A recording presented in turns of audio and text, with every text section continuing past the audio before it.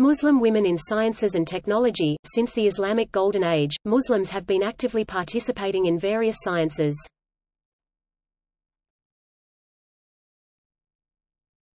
Topic: Science and technology. International Forum on Women in Science and Technology in Muslim countries was held by the United Nations, regarding the changes women have brought in the sciences in Muslim countries.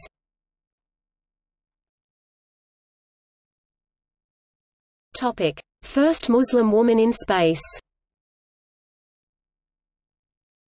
Anusha Ansari is an Iranian-American engineer and co-founder and chairwoman of Protea Systems. On September 18, 2006, a few days after her 40th birthday, she became the first Muslim woman in space.